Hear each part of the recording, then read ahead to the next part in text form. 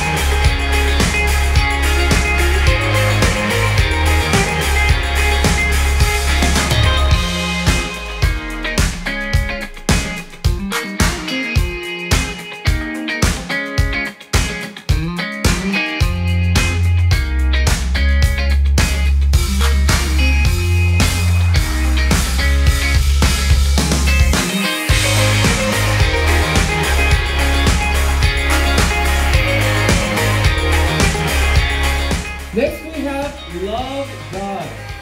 Oh! Two simultaneous.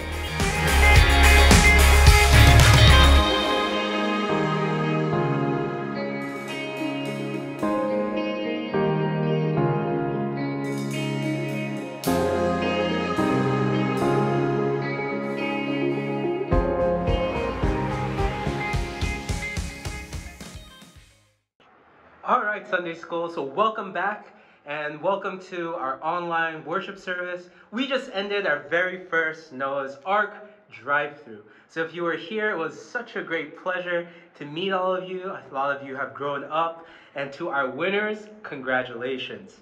All right, we played bingo and I used a lot of my voice, so I'm going to try to get through this. But, you know, if you did come, you got one of these bags. I hope you enjoy everything that's in there. And this year we also put in what we're going to call a Cornerstone Online Trading Card. And this one's of Fred and his doofnut. I don't know which one you got, but we have, I would say, over 20 different kinds. And here are a few of them. I'll put them on the screen.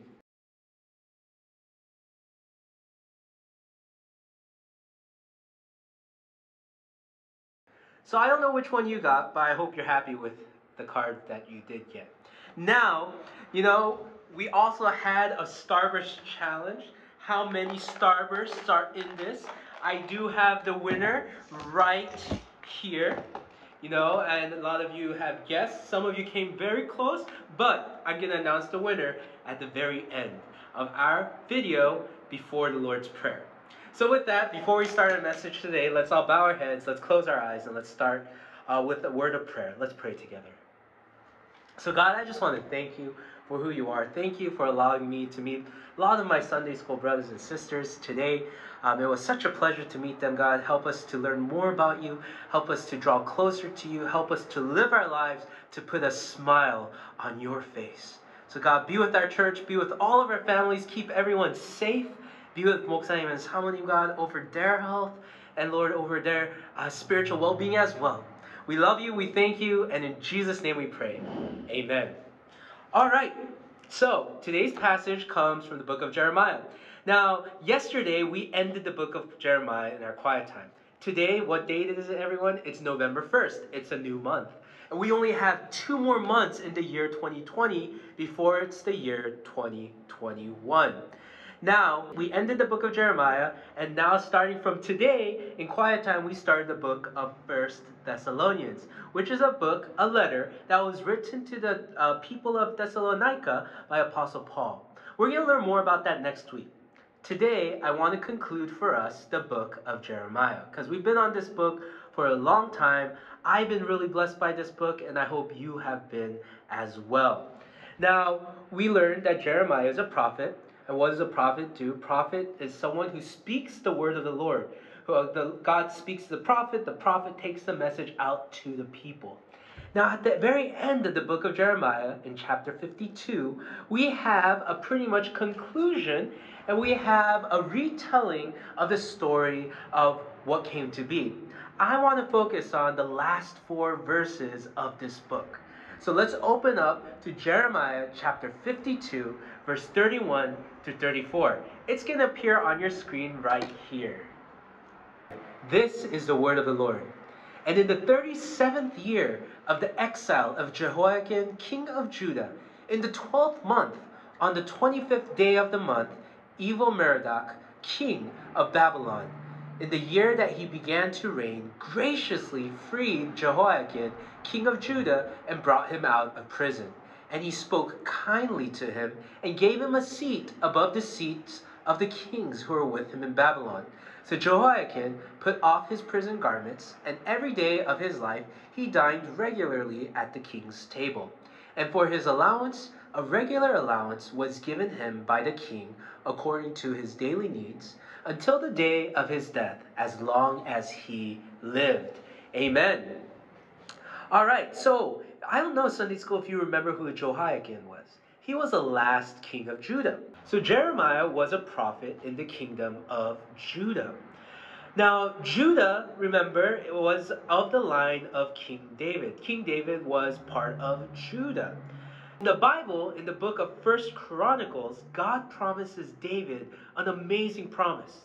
King David wanted to make a temple for God, and he talks about this to God, but God sends a prophet, not Jeremiah, a different prophet during the time of King David, named Nathan. And Nathan responds to King David, telling him, no, you're not going to be able to create the temple, your son Solomon will, but God makes a wonderful promise to King David, and that's in 1 Chronicles chapter 17, verse 11 through 15. And in that promise, this is what God says. When your days are fulfilled to walk with your fathers, I will raise up your offspring after you, one of your own sons, and I will establish his kingdom. He shall build a house for me, and I will establish his throne forever. I will be to him a father, and he shall be to me a son. I will not take my steadfast love from him as I took it from him who was before you, but I will confirm him in my house and in my kingdom forever, and his throne shall be established forever. Amen. Now, what is this promise? God is pretty much promising here in the book of 1 Chronicles to King David that the Messiah, that Jesus will be born through King David's line. So King David will become Jesus's great, I don't know how many great, but grandpa. Does that make sense, everyone? So that's the promise that God is giving David. What an amazing promise. That through King David's line, the King of all kings, God himself, God come down as man, will be born through the line of Judah. As we know, Jesus' mother was Mary. Mary was of the line of Judah, of King David. So God's promises come to pass. Wow. I don't know if you just heard that motorcycle. I'll be right back. I'm going to close the window real quick. So where were we? That's right. King David was, Jesus was of the line of King David. And that's amazing. What an amazing promise. Now, what does that have to do with today's passage in the book of Jeremiah? Remember, Judah now is destroyed. King David's sons and his sons' sons and his great-grandkids, they were all kings of Judah. Solomon was King David's son, so on and so forth. But now the kingdom of Judah is ruined. What's going to happen to this promise? Sunday school, I want you to remember that God always keeps his promises. If God makes a promise to you in Scripture, it will come to pass. Why? Because that's who God is. God is a promise keeper. We don't know how long it will take, but God always keeps his promises. I don't know about you, but I try to be as honest as I can be. If I make a promise to someone, I try my best to fulfill that promise. But I'm human. I'm not perfect. Unfortunately, I break my promises sometimes. And if I've ever broken a promise with any of you, I'm sorry. But there's someone who never ever breaks his promises, and that's God. And here we have, at the end of the book of Jeremiah, even though Judah was destroyed. You see, when kingdoms destroyed other kingdoms, usually they would also get rid of all the kings. For some reason, King Nebuchadnezzar kept Jehoiakim, the last king of Judah, alive. And at the end of the book of Jeremiah, it tells us that the king after Nebuchadnezzar, he kept Jehoiakim alive. Not just he kept him alive, he freed him from prison and he let him live a fairly comfortable life. What does this tell us? That God's promise to King David is continuing on. God does not allow Jehoiakim to pass away, to be destroyed, because only by keeping Jehoiakim alive, so that Jehoiakim can have a family and have kids, can the promise come to pass. So remember, Sunday school, God always, always keeps his promises. And what great news is that? Because ultimately, why does God make this promise to King David? That through King David, Jesus will be born.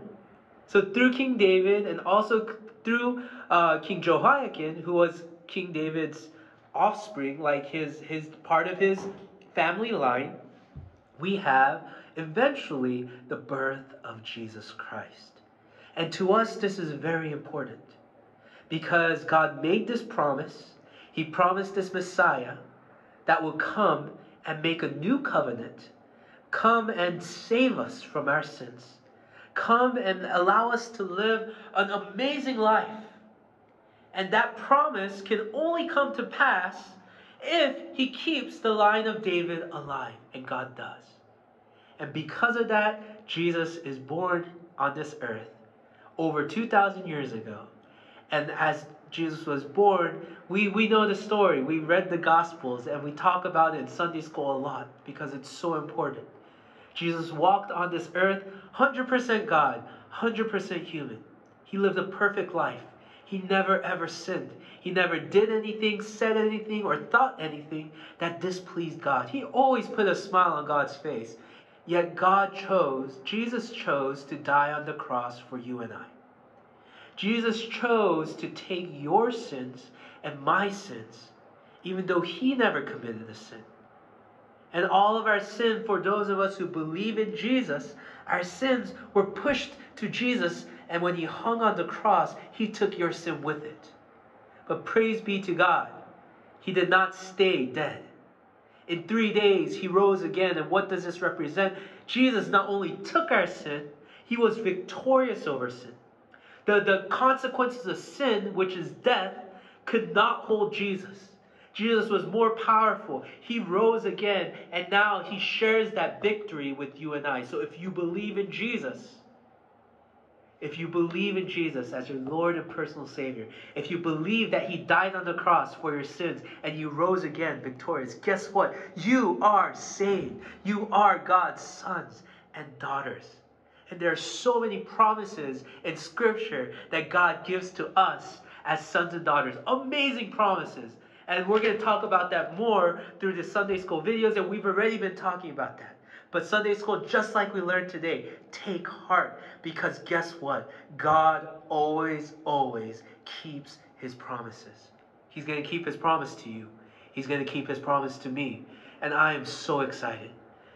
So no matter how difficult times may be, no matter how hard, no matter what I may be going through in life, guess what? I can always have joy. I can always be comforted. I can always have hope. Why? Because I know God's promises will come to pass. I know who I serve. I know who I belong to. I know whose son I am. I am the son of God. And just as I learned through Jeremiah, I've learned how much God loves me. I've learned how much God keeps his promises. I learned how much God's word never changes. So Sunday school, what should we do? How should we respond? You know, if you want to learn more about the promises that God makes to us, and these amazing, wonderful promises, guess what? You need to read the Scripture. You need to read the Bible. Because the Bible tells us and contains the mysteries and promises of God in our life.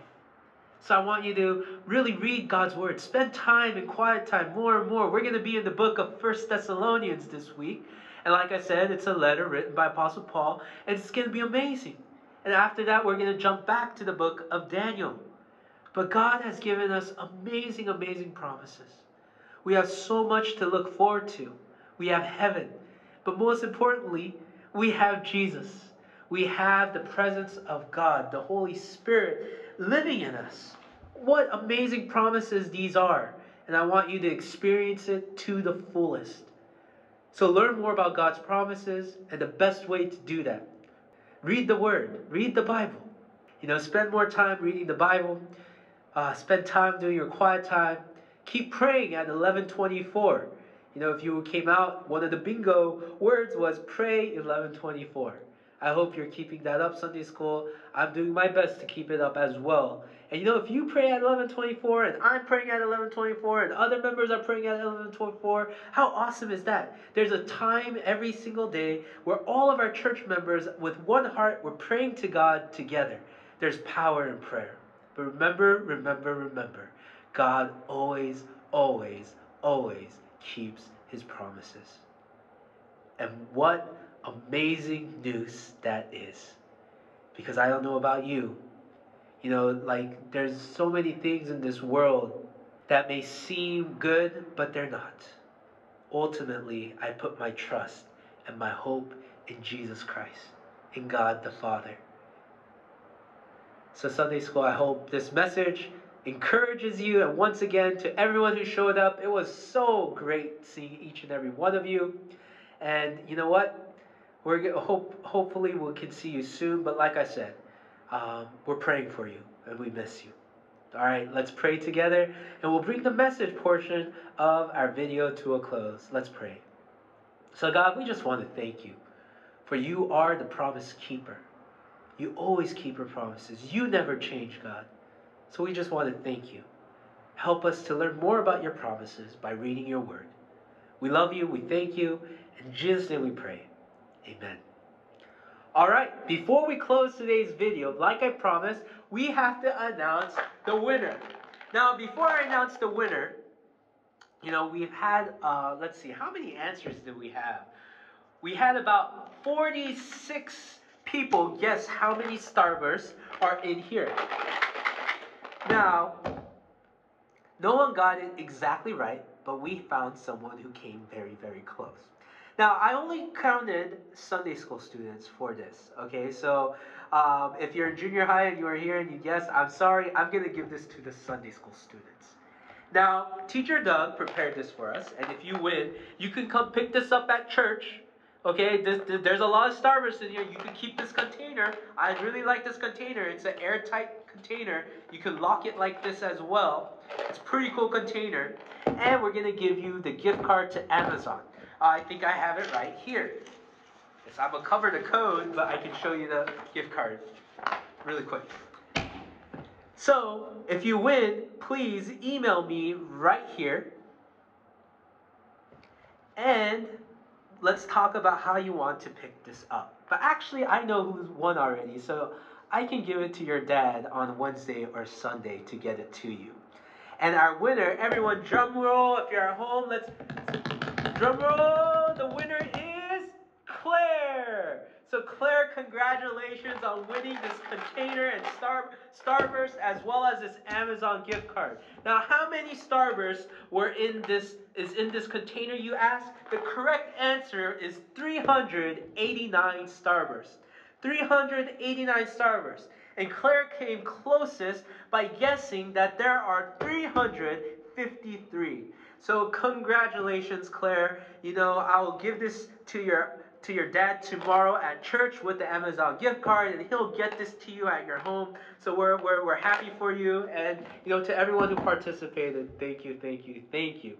So with that, once again, God is a promise keeper, and it's amazing because he's our Father. He loves you very much. If you want to learn more about his promises, read God's word. Spend time reading God's word. And he loves it when you do. He loves it when you spend time with him. So with that, Sunday school, let's all bow our heads. Let's close our eyes, and we're going to end in the Lord's Prayer. Let's pray together. Our Father who art in heaven, hallowed be thy name. Thy kingdom come, thy will be done, on earth as it is in heaven. Give us this day our daily bread, and forgive us our debts, as we forgive our debtors. Lead us not into temptation, but deliver us from evil. For thine is the kingdom, the power, and the glory, forever and ever. Amen. All right, Sunday School. Bye.